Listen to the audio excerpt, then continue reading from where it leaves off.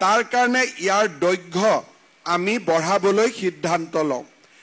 ৰিইনফোৰ্স আৰ্থৱালৰ সৈতে চানমাৰী ফালে এই উৰণ সেতুখনৰ প্ৰৱেশৰ দৈৰ্ঘ্য 150 মিটাৰ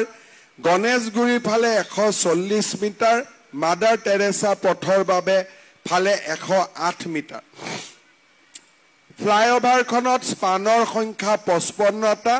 যাতায়াতৰ বাবে সৰ্বনিম্ন ভাৰ্টিকেল ক্লিয়াৰেন্স হৈছে আমাৰ ইয়াৰ ব্যৱসায়ীসকলৰ বাবে আমি বহুতো পাৰ্কিং প্লেছৰ ব্যৱস্থা কৰিবলৈ পাৰিছো যিয়ে আমাৰ ইয়াৰ ব্যৱসায় বাণিজ্যটো গুৱাহাটীৰ আৰক্ষীক বিশেষকৈ আৰক্ষী সঞ্চালক প্ৰধান ডাঙৰীয়া পুলিচ কমিছনাৰক ধন্যবাদ জনাইছো যে নিৰ্মাণৰ সময়ত তেখেতসকলে আমাক অকুণ্ঠ সহায় আৰু সহযোগিতা আগবঢ়ায় বহু সময়ত বিশেষকৈ যোৱা কেইমাহমান আগতে তল অৰ্থাৎ উৰণ সেতুৰ ওপৰৰ ৰাস্তা আৰু সাৰ্ভিস ৰুট এই দুইটাক সামৰিলে আমি ইয়াত এটা সুন্দৰ যাতায়াতৰ সুবিধা লাভ কৰিম মই আজি সঁচাকৈ আমাৰ এই সমস্ত অঞ্চলৰ ৰাইজক ধন্যবাদ জনাম যে নিৰ্মাণৰ সময়ত আমি কেবাটাও ব্যৱস্থা হাতত ল'বলগীয়া হৈছিল ট্ৰেফিকৰ কন্ট্ৰোলৰ পৰা ফুটপাথবিলাক নিৰ্মাণৰ সময়ত ব্যৱসায়ীসকলৰ যথেষ্ট কষ্ট হৈছিল কিন্তু সকলোৱে আমাক সহযোগিতা আগবঢ়াইছিলে আৰু আজিও মই ভাল পাইছো যে উৰণীয়া সেতুখনৰ তলত আমাৰ ইয়াৰ ব্যৱসায়ীসকলৰ বাবে আমি বহুতো পাৰ্কিং প্লেছৰ ব্যৱস্থা কৰিবলৈ পাৰিছো যিয়ে আমাৰ ইয়াৰ ব্যৱসায় বাণিজ্যটো সহায় কৰিব গুৱাহাটীৰ আৰক্ষীক বিশেষকৈ আৰক্ষী সঞ্চালক প্ৰধান ডাঙৰীয়া পুলিচ কমিছনাৰক ধন্যবাদ জনাইছো যে নিৰ্মাণৰ সময়ত তেখেতসকলে আমাক অকুণ্ঠ সহায় আৰু সহযোগিতা আগবঢ়ায় বহু সময়ত বিশেষকৈ যোৱা কেইমাহমান আগতে গুৱাহাটীত লোড শেডিঙৰ কথা আলোচনা হৈছিল দৰাচলতে সেই সময়ত উৰণ সেতুখন আমি যাতে সোনকালে শেষ কৰিব পাৰো ৰাতি 1 বজাৰ পৰা ৰাতিপুৱা 6 বজালৈকে আমি বিজুলী ডিসকানেকশন কৰি ৰাখিছিলো এই গোটেই অঞ্চলটোত দুই এজনে মোক কৈছিলে যে লোড শেডিং হৈছে নেকি গুৱাহাটীত কিন্তু নিৰ্মাণৰ সুবিধাৰ বাবে এই কাম আমি কৰিবলগীয়া হৈছিল আজি সেই সময়ত ভোগ কৰা অসুবিধাৰ বাবে মই আমাৰ ওচৰ চুবুৰীয়া ৰাইজৰ ওচৰত মই দুখ প্ৰকাশ কৰিছো শ্ৰদ্ধাৰ ৰাইজ গুৱাহাটী মহানগৰীখন এখন অপৰিকল্পিতভাৱে আৰম্ভ হোৱা নগৰী চণ্ডীগড় বা ব্ৰিটিছৰ দিনত যিবিলাক চহৰ আৰম্ভ হৈছিল তাত এটা পৰিকল্পনা আছিল গুৱাহাটী মহানগৰী এখন অপৰিকল্পিতভাৱে গঢ় লোৱা চহৰ গুৱাহাটী মহানগৰীত মই ডাঙৰ হৈছো আজি আমি যি স্থানত সভা কৰিছো সেই সময়ত আমি গুৱাহাটীলৈ এইবিলাক স্থানলৈ নাহিছিলো কাৰণ ইয়াত কোনো বসতি নাছিল চাৰিওফালে খেতি পথাৰ আছিল আৰু আমি 1976-77 চনত ইয়াক আমি নিজে দেখা পাইছিলো চাওতে চাওতে খেতি পথাৰ সামৰিলে ইয়াত বিভিন্ন ধৰণৰ গৃহ নিৰ্মাণ হল সেই সময়ত যদি অসম চৰকাৰে কলনী ধৰণে ৰাস্তা নিৰ্মাণ কৰিলেহেঁতেন ড্ৰেইনেজ কৰিলেহেঁতেন আজি হয়তো আমি ভুক্তভোগী নহলুহেঁতেন যোৱা 20 বছৰত গুৱাহাটী মহানগৰীত নতুনকৈ 1 লাখ ঘৰ নিৰ্মাণ হৈছে এই 1 লাখ ঘৰ কোনো মাষ্টাৰ প্ল্যান মতে নিৰ্মাণ হোৱা নাই আমি যি ধৰণে জুনে যেনেকে পাৰো আমি নিৰ্মাণ কৰিছো সেইবাবে আমাৰ গুৱাহাটী এখন আনপ্ল্যান মহানগৰী অপৰিকল্পিত মহানগৰী অপৰিকল্পিত মহানগৰীখনক যেতিয়া আমি প্ল্যানিংলৈকে আনিব লাগে পৰিকল্পনালৈ আনিব লাগে তাত বহুখিনি সমস্যাৰ সন্মুখীন হোৱা যায় আজি যদি আমি ফুটপাথৰ পৰা দোকান গুছাব চেষ্টা কৰো পদচাৰীসকলে ভাল পাব দোকানীসকলে বেয়া পাব যদি মহানগৰৰ পৰা আমি পানীৰ পৰা আমি যদি মহানগৰবাসীক ৰক্ষা কৰিব খোজো ড্ৰেইনসমূহ চাফা কৰিব লাগিব, ড্ৰেইনসমূহ নতুনকৈ বনাব লাগিব। ড্ৰেইনৰ ওপৰত বহি থকা মানুহসকলে চৰকাৰখনক বেয়া পাব, মানৱীয় কথা আহিব আৰু বহুদূৰ আগুৱাই গৈ চৰকাৰে কৰবাত থমকি ৰ'বলগীয়া হয়। তাৰ ফলত গুৱাহাটী মহানগৰীখনক সজাই পৰাই তোলাৰ প্ৰচেষ্টা আমি কেতিয়াও পূৰ্ণাংগ কৰিব পৰা নাই। কিন্তু তাৰ পিছতো সমস্যাৰ মাজতো আজি আমি গুৱাহাটী মহানগৰৰ বহুখিনি ৰাইজক নিৰ্মল খোৱা পানীৰ যোগান দিয়াৰ কামত আমি আগবাঢ়িব পাৰিছোঁ। গুৱাহাটীৰ উৰণীয়া সেতুসমূহে আমাক যথেষ্ট সকাহ দিছে। আজি আমি বহুতেই নাজানো যে অসমত 2 মাহত 10,000 গাড়ী বিক্ৰী হয়। মাত্ৰ 2 মাহত 10,000 গাড়ী যেতিয়া বিক্ৰী হয়, আমাৰ গুৱাহাটীৰ ৰাস্তাবিলাক 10,000 নতুন গাড়ী ল'বৰ কাৰণে প্ৰস্তুত নহয়। বছৰত আমাৰ অসমত কোভিডৰ আগত আৰু বৰ্তমান আমাৰ ৰাজ্যখনত অতি কমেও 60,000 গাড়ী আমাৰ সেল এণ্ড পাৰ্চেজ হয়, নতুন গাড়ী ৰাস্তাত আহে আৰু তাৰ অধিকাংশই গুৱাহাটী মহানগৰীত থাকে। গুৱাহাটী মহানগৰীত আজি যদি আমি উৰণীয়া সেতুকেইখন নবনালোহেঁতেন, মহানগৰীখন স্তব্ধ হৈ গ'লহেঁতেন। কিন্তু উৰণীয়া সেতুৱে যথেষ্ট নহয়। ক'ব গ'লে ইয়াত আমি 4 লেনৰ ৰাস্তা বনাব লাগে, কিন্তু তাৰ কাৰণে মানুহৰ জীৱন জীৱিকা সকলোৰে ওপৰত প্ৰশ্ন চিহ্ন আহিব আৰু তাক হয়তো কৰাৰ বাবে আমি যি ধৰণৰ সাহস কৰিব লাগে সাহসো আমি নাপাম আৰু মানুহক আমি বিকল্প জীৱিকাৰো আমি কোনো পৰামৰ্শ দিব নোৱাৰিম। তাৰ পৰিপ্ৰেক্ষিতত উৰণীয়া সেতু নিৰ্মাণক বাদ দি আমাৰ সন্মুখত বিকল্প নাছিলে। আজি বহুতে কয় গুৱাহাটীত মেট্ৰ' ৰেল আনক। যদি মেট্ৰ' ৰেলৰ কথা আমি চাব যাওঁ, এটা মেট্ৰ' ৰেলৰ ষ্টেচন এভৰি 3 to 4 কিলোমিটাৰ, অৰ্থাৎ গুৱাহাটী ক্লাবৰ পৰা চানমাৰীলৈ এটাও ষ্টেচন নাথাকিব। গুৱাহাটীৰ মানুহে তাক স্বীকাৰ কৰাও অসুবিধা, কাৰণ তাৰ স্থানত আজি গুৱাহাটীত 5টাকৈ বাছ ষ্টেচন সেই ষ্ট্ৰেচটোত আছে। আৰু যেতিয়া আমি মেট্ৰ' বনাব যাম, ৰেল ষ্টেচন আমি যেতিয়া মেট্ৰ' ষ্টেচন কৰিব যাম, তাতে যি ধৰণৰ লেণ্ড একুইজিশ্যন লাগিব, আমি সেই লেণ্ড একুইজিশ্যন কৰাৰ বাবে সি সম্ভৱো নহয়। ফ্লাইঅভাৰত 1 কঠা 2 কঠা মাটি আমি একুইজিশ্যন কৰোঁতেও ৰাইজৰ সহায় সহযোগিতা বাবে আমি যথেষ্ট কষ্ট কৰিব লাগে আৰু শেষত আমি যেনে তেনে আগবাঢ়িব পাৰোঁ। কেতিয়াবা আমি ডিজাইনো কম্প্ৰমাইজ কৰিব লাগে। যদি আজি আপোনালোকে মালিগাঁও উৰণীয়া সেতুখন চাই, তলত যিমান ক্লিয়াৰেন্স থাকিব লাগে আমি সিমান ক্লিয়াৰেন্স কৰিব পৰা নাই, কাৰণ মানুহৰ পৰা মাটি লোৱাটো ইমান সহজ কথা নহয়। কাৰণ গুৱাহাটীত মাটিৰ অভাৱ, পৰিয়ালবোৰ ডাঙৰ হৈছে, ইয়াত কোনো সাৰপ্লাস লেণ্ড নাই। গতিকে অসুবিধাৰ মাজত আজি আমি মহানগৰীখনক সজাই পৰাই তোলাৰ বাবে প্ৰচেষ্টা কৰিছোঁ। এখন অপৰিকল্পিত গুৱাহাটীক পৰিকল্পিত নগৰলৈ লৈ যোৱাৰ বাবে আমি প্ৰয়াস কৰিছোঁ। আৰু চাওঁতে চাওঁতে আপোনালোকে যোৱা 2-3টা বছৰ যদি চাব যায়, আমি গণেশগুৰিৰ জু ৰোডৰ ফালে থকা উৰণীয়া সেতুখনৰ এটা আমি বাউসী নিৰ্মাণ কৰিলোঁ। ছুপাৰ মাৰ্কেটৰ ওপৰত আমি ফ্লাইঅভাৰ নিৰ্মাণ কৰিলোঁ। আৰ্য কলেজৰ সন্মুখত আমি ফ্লাইঅভাৰ নিৰ্মাণ কৰিলোঁ। আৰু চাওঁতে চাওঁতে মালিগাঁও আৰু আমি জু ৰোডৰ উৰণীয়া সেতুৰ নিৰ্মাণৰ কামো আমি শেষ কৰিলোঁ মাত্ৰ 2টা বছৰৰ ভিতৰত। আজি 3 বছৰৰ ভিতৰত নিৰ্মাণ হ'বলগীয়া উৰণীয়া সেতু লোক নিৰ্মাণ বিভাগে মাত্ৰ 19 মাহত সমাপ্ত কৰি দিব পাৰিছে, যি আমাৰ বিষয়া কৰ্মচাৰী আৰু আমাৰ গোটেই সিস্টেমটোত অহা পৰিৱৰ্তনক দৃঢ়তাৰে সৈতে সূচাইছে। শ্ৰদ্ধা ৰাইজ, গুৱাহাটী মহানগৰীখনক আমি দক্ষিণ পূব এছিয়াৰ দুৱাৰদলি হিচাপে নিৰ্মাণ কৰিব বিচাৰোঁ। কেইটামান আমি ল'বলগীয়া নতুন প্ৰচেষ্টাই মহানগৰীখনক যথেষ্ট সহায় কৰিব।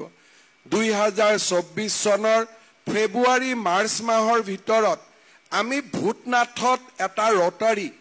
আৰু আগলৈ গৈ আমি মাছখোৱাত এটা ৰটাৰী নিৰ্মাণ কৰিব খুজিছো যাতে ভূতনাথৰ পৰা অহা বা মালিগাঁৱৰ পৰা অহা গাড়ী ভৰলুমুখক নোচোৱাকৈ নতুন গুৱাহাটী উত্তৰ গুৱাহাটীৰ ব্ৰহ্মপুত্ৰ ব্ৰিজেদি ভূতনাথেদি সোমাই মাছখোৱা ৰটাৰী দি নামি যাব যাতে তেওঁলোকে ভৰলুমুখক স্পৰ্শ কৰিব নালাগে ভৰলুমুখক যাতে আমি ডিকনজেষ্ট কৰিব পাৰো দুটা ৰটাৰীৰ জৰিয়তে গুৱাহাটী উত্তৰ গুৱাহাটী ব্ৰিজখন কামত অহাৰ আগতে আমি ভৰলু আৰু মাছখোৱাক ব্ৰহ্মপুত্ৰৰ মাজেদি সংযোগ কৰিবৰ কাৰণে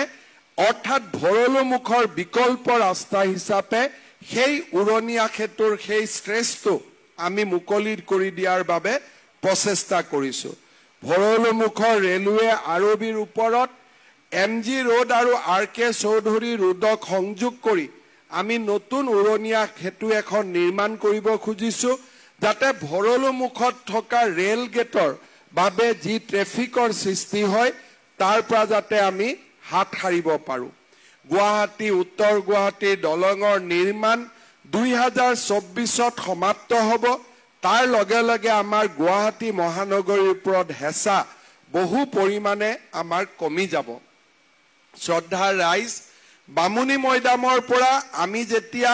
হেণ্ডিক কলেজলৈকে ফ্লাইঅভাৰখন নিৰ্মাণ কৰিম ওপৰত 4টা পথ থাকিব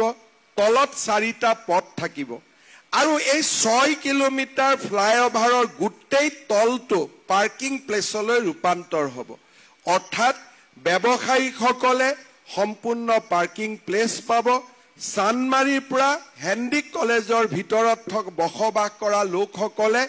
তলত থকা সাৰ্ভিস লেনেদি তেওঁলোকে যোৱা অহা কৰিব পাৰিব নুনমাটিৰ পৰা হেণ্ডিক কলেজ বা হেণ্ডিক কলেজৰ পৰা ৰাজগড়লৈ যোৱা লোকসকল ওপৰেদি অহা যোৱা কৰিব যোৱা মাহত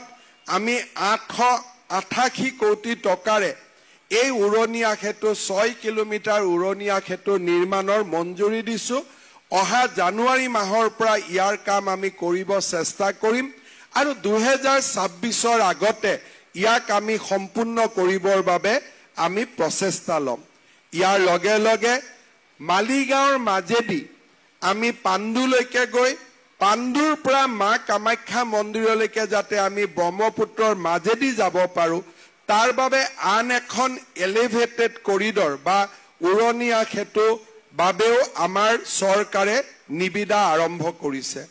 আমাৰ নিৰ্মীয়মান কালাপাহাৰ বা বৰ্তমানৰ আৰ্যনগৰৰ পৰা সম্পূৰ্ণ বৰসাপাৰা ক্ৰিকেট ষ্টেডিয়াম পাৰ কৰি এখন আমি ডাঙৰ উৰণীয়া সেতু নিৰ্মাণ কৰিব খুজিছো যাতে সেই অঞ্চলৰ মানুহে পান বজাৰ দি কোনো কাৰণতে বিমানবন্দৰ আদিলৈকে নগৈ গড়চুকেদি তেওঁলোকে বিমানবন্দৰত যোৱাৰ প্ৰচেষ্টা কৰে গুৱাহাটী নেশ্যনেল হাইৱেৰ ওপৰত চলি থকা 5খন ফ্লাইঅভাৰৰ কাম এই বছৰৰ এপ্ৰিল মাহত আমি শেষ কৰিব খুজিছো এই আঁচনিবিলাক সম্পূৰ্ণ কৰাৰ পিছত ফিউচাৰ হিচাপে আমি ৰাজীৱ ভৱনৰ পৰা খ্ৰীষ্টান বস্তিলৈ পুনে এখন উৰণীয়া সেতু বনাব খুজিছো কিন্তু চানমাৰী বামুণী মৈদামৰ উৰণীয়া সেতুখন নিৰ্মাণ সম্পূৰ্ণ নোহোৱালৈকে সেই কাম আমি হাতত ল'ব বিচৰা নাই ইয়াৰ পিছত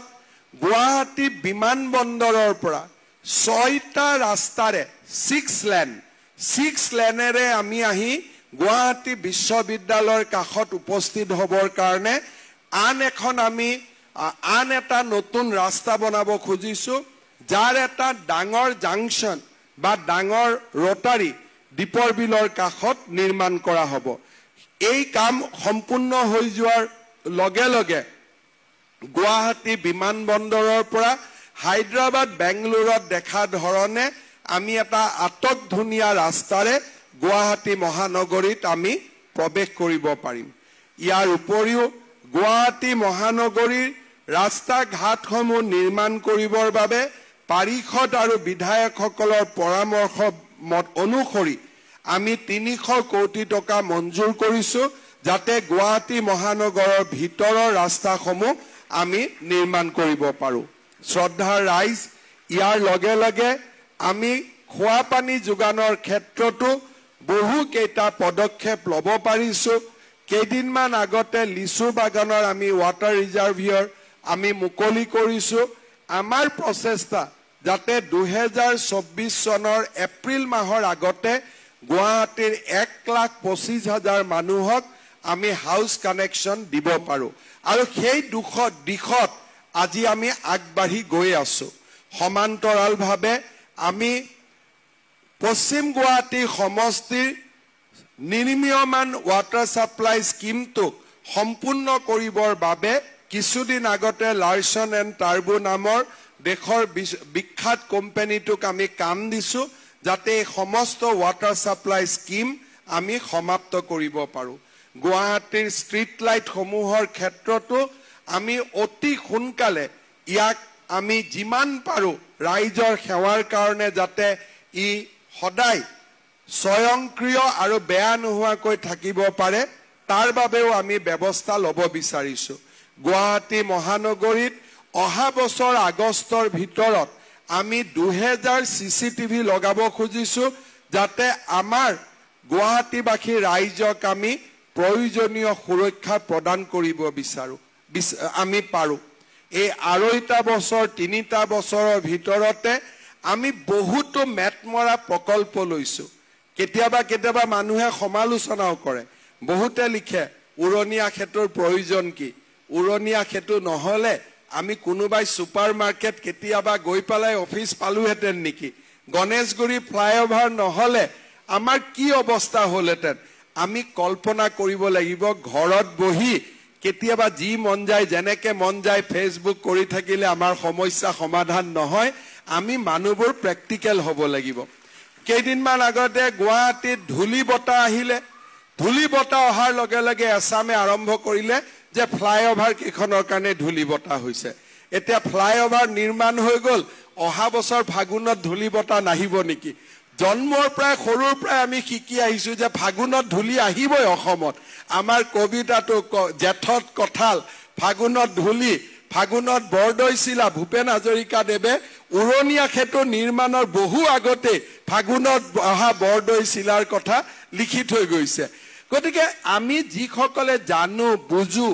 তেখেতসকলক মই অনুৰোধ কৰিম যে আহক আমি গুৱাহাটীখন ভাল কৰাৰ প্ৰচেষ্টা কৰো কিবা যদি বিকল্প আইডিয়া আছে আপোনালোকে বিকল্প আমাক পৰামৰ্শ দিয়ক আমি গ্ৰহণ কৰিম যি ধৰণে আমি বিকল্প পৰামৰ্শ দি আমি গ্ৰহণ কৰিম কিন্তু বিকল্পৰ পৰামৰ্শ যদি টেবুলত নাথাকে যিটো পৰামৰ্শ টেবুলত থাকে তাকে আমি গ্ৰহণ কৰিব লাগিব গতিকে কেইদিনমান আগতে মোক কেইজনমান ব্যক্তিয়ে ৰিকুৱেষ্ট কৰিছে ফ্লাইওভাৰ বহুত হল আৰু বনাব নালাগে মই বুজি নাপাওঁ যে আজি যদি মহানগৰীখনত নিটো 10-15 হাজাৰ গাড়ী দুমাহত বিক্ৰী হয় অহা বছৰত আমি কেনেকৈ চলিব পাৰিম তাৰ পিছৰ সময়ছোৱাত আমি কেনেকৈ চলিব পাৰিম আমি ভাবো যে সমালোচনা গঠনমূলক হলে সমালোচনাসমূহ শুনি ভাল লাগে কেইদিনমান আগতে যেতিয়া মালিগাঁও ফ্লাইওভাৰখন হৈ গল সমালোচনা কৰা এজন মানুহ ইমান ফ্ৰাষ্ট্ৰেটেড হৈ গল লাষ্টত তেওঁ ফেসবুকত লিখি দিলে যে মালিগাঁও ফ্লাইওভাৰখন কেতিয়া ভাঙি পৰে তাৰ অপেক্ষাত আছো লাষ্টত গৈ সেই কথাটোকে লিখি দিলে তাৰ মানে মানুহৰ মানসিকতা আমি যদি ইমান ঋণাত্মক কৰি লওঁ আমি সমাজত থাকিব নোৱাৰিম আমি পজিটিভ হ'ব লাগে কেইদিনমান আগতে গোটেই অসমত আমি গছ পুলি ৰুলো মানুহে সৰু সৰু ল'ৰা ছোৱালী মহিলাই গছ পুলি ৰুইছে মানুহে সমৰ্থন কৰিব লাগে কাৰণ আমাক গ্ৰীণ কভাৰ লাগে তাকে নকৰি আমি আৰম্ভ কৰিলো যে গছ কেডাল মৰি যাব বৰষুণ দি দিলে ভগৱানে এতিয়া মই আপোনালোকক ক'ব খোজো যে গোটেই গছবোৰে বাচি গল কোনো এডাল গছো নমৰাকৈ থাকি গল তাৰ মানে আমাৰ যদি মনটো পজিটিভ হয় ভগৱানেও আমাক সহায় কৰে যদি মনটো আমি নোৱাৰো নহব কিয় হ'ব যদি ভাবি থাকো আমি পৰিৱৰ্তন কৰিব নোৱাৰিম আমাৰ যদি পূৰ্বসকলে কেতিয়াবা যদি চিন্তা কৰিব পাৰিলেহেঁতেন যে 20 বছৰ পিছত 25 বছৰ পিছত আৰজি বৰুৱা ৰোডত ইমান মানুহ বাস কৰিব গতিকে এইটো 8 লেন ৰাস্তাৰ মাষ্টাৰ প্লেন বনাব লাগে আজি হয়তো আমাক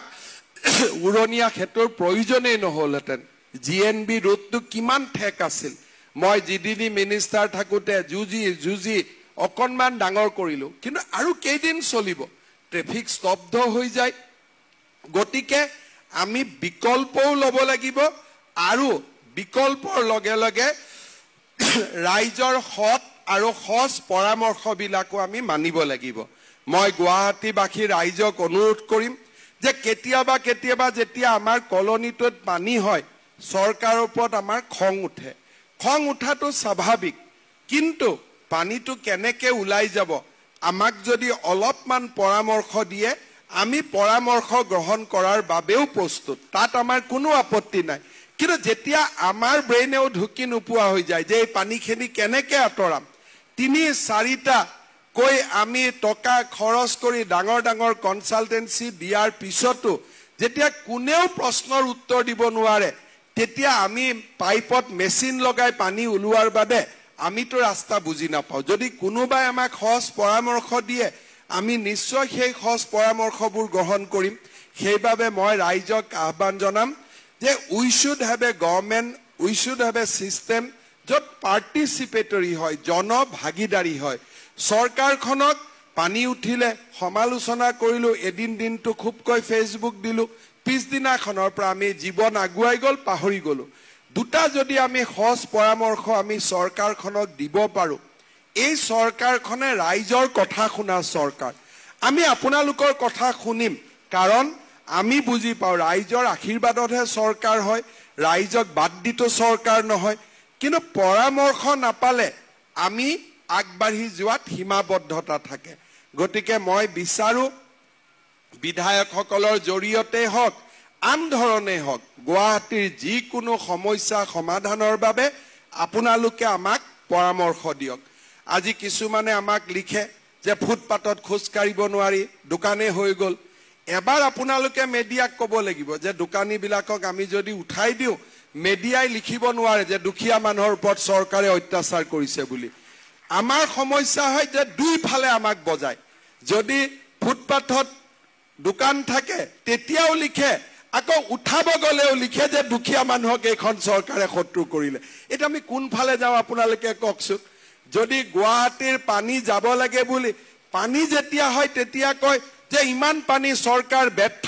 কিছুমানেতো ৰাতিপুৱাৰ পৰা কেমেৰালৈ ঘূৰি ফুৰে যে ক'ত অলপ পানী দেখা পাওঁ ক'ত কেনেকে ফটোখন টিভিত উঠাব পাৰো ঠিক আছে কিন্তু যেতিয়া আমি বুজি পাওঁ যে এই পানীখিনি মণিপুৰী বস্তিৰ মাজেদি বৰছলালৈ যোৱা ড্ৰেইনটোৰ কাৰণে হোৱা নাই আৰু এই ড্ৰেইনটো মানুহে অতিক্ৰমণ কৰি ড্ৰেইনৰ ওপৰত বহি আছে ড্ৰেইনটোক উচ্ছেদ কৰিব লাগিব তেতিয়া একেটা মিডিয়াই লিখি দিয়ে যে নহয় দুখীয়া মানুহৰ ওপৰত চৰকাৰে বৰ অত্যাচাৰ চলালে খিলঞ্জীয়াৰ ওপৰত আক্ৰমণ চলালে এতিয়া আমি কোনফালে যাওঁ যদি দুইফালৰ পৰা পিটি দিয়ে তেলেতো আমাৰো ৰাস্তা নোহোৱা হৈ যায় সেই কাৰণে আমি চিন্তা কৰিব লাগে যে সমাধান কি সমস্যা দিয়া সমস্যাৰ কথাকো আমি সকলোৱে জানো মহানগৰীত সমস্যা কি ৰাতিপুৱা 9টাৰ পৰা যেতিয়া আমি অফিচত ওলাই যাওঁ ট্ৰেফিক জামটো দেখিলে আমি বুজি পাওঁ সমস্যা কি কিন্তু তাৰ সমাধান কি সাইকেল ট্ৰেক এটা বনাব পাৰো নেকি কাখৰ মানুহৰ পৰা মাটি ল'ব পাৰো নেকি আমাক ৰাইজে সমৰ্থন দিব নে নাই কাখত আমি বাছৰ কাৰণে এক্সক্লুসিভ লেণ্ড এটা বনাব পাৰো নেকি গোটেইবিলাক বিদ্যা আমি জানো কাৰণ গুৱাহাটীত বাদ দি ভাৰতৰ বাকি চহৰবিলাকতে কামবিলাক হৈছে যে দুইফালে গাড়ী যায় মাজেদি বাছ যায় কাৰো লগত কাৰো সংঘাত নহয় বহু ধৰণৰ কাম ভাৰতৰ বিভিন্ন মহানগৰীত হৈছে কিন্তু মই এটা জানো যে গুৱাহাটীত মাটি ইমানেই কম মানুহৰ পৰা মাটি বিচাৰি কিবা ডাঙৰ কাম কৰাৰ বাবে আমাৰ হাতত উপায় নাই আৰু তাৰ কাৰণে আমি পৰিস্থিতিৰ লগত কেতিয়াবা বাধ্যত পৰি আমি সহবাস কৰিব লাগে মই বিচাৰো ৰাইজে আমাক খস পৰামৰ্শ দিয়ক আৰু এই মহানগৰীখনক আগুৱাই লৈ যাবৰ কাৰণে আমাক সহায় কৰক সমগ্ৰ অসমবাসী ৰাইজক পুনৰ এবাৰ মই ধন্যবাদ জনাইছো এটা কথা মই কৈ ভাল পাইছো যে আজি আমি অকল গুৱাহাটীত উৰণীয়া সেতু বনাইছো এনেকুৱা নহয় যোৰহাটৰ পৰা মাজুলীলৈ মাজুলীৰ পৰা লখিমপুৰলৈ আমি একেটা স্পিডতে দলং বনাই আছো ডিব্ৰুগড়তো আমি দলং বনাই আছো শিলচৰতো দলং বনাই আছো বৰপেটা ৰোড ৰাঙাপাৰাতো গৈ আমি ফ্লাইওভাৰ বনাই আছো অৰ্থাৎ আমাৰ উন্নয়ন গুৱাহাটীত সীমিত নহয়, সমগ্ৰ অসমৰ চুকে কোণে আজি আমি উন্নয়নৰ বাতৰি লৈ গৈছো। আৰু তাৰ কাৰণে আজি অসমবাসী ৰাইজৰ অপাৰ বিশ্বাস আৰু আস্থাৰে আমি আশীৰ্বাদ পাইছো, প্ৰেৰণা পাইছো। আৰু এই অপাৰ আস্থা আৰু বিশ্বাসৰ বাবে আমি সদায় কৃতজ্ঞ হৈ থাকো। পুনৰ এবাৰ আপোনালোকক আজি এই জু ৰোডৰ উৰণীয়া সেতুখন, যাৰ নাম জু ৰোডত শ্ৰদ্ধাঞ্জলি কানন থকা বাবে এই সেতুখনৰ নাম আমি শ্ৰদ্ধাঞ্জলি সেতু দিছো। আৰু এই শ্ৰদ্ধাঞ্জলি সেতুত আপোনালোকে শুভ উদ্বোধনৰ সভাত আহি আমাক যি মৰম আদৰ দেখুৱালে, তাৰ বাবে আপোনালোকক পুনৰ এবাৰ ধন্যবাদ জনাইছো।